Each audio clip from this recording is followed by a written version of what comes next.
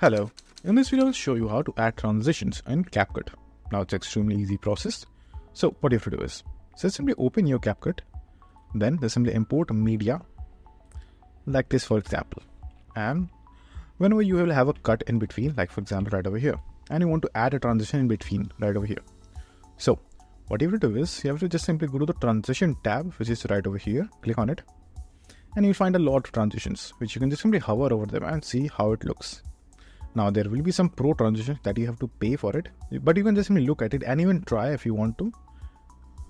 So just simply pick any one of them. Let's say for example this one, I want to use this. So what you have to do is just simply click on this transition. And then once the transition is downloaded, click on this plus option and the transition will be automatically applied. So if I play the video now, as you can see, the transition is applied. If I want to change this transition, delete this particular transition from over here and add a new one. Let's say for example this one. And then again, click on this plus option and the transition is added.